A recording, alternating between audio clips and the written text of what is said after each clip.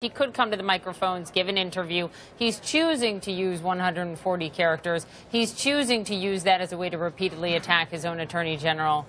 You're okay with that? You're comfortable with that tactic and that that's befitting of the office in your mind? I don't think the president has been treated fairly by the media, and I think he is in a unique situation. What does that have to do? That's just not what I asked. What does that have to sure do? It is. It's exactly what you asked. No, what I asked you. He doesn't have alternatives. What are his alternatives if he's going to be asked questions and is going to be cornered by an unfriendly media where he doesn't have a chance to get his message out? He's going to do it in social media. You know what? He could film something in the Oval Office and put it on the White House website if he wants. I'm asking you if you're comfortable with his response, the way he's doing this, the way he's attacking his own attorney general, the first sitting U.S. senator to back him.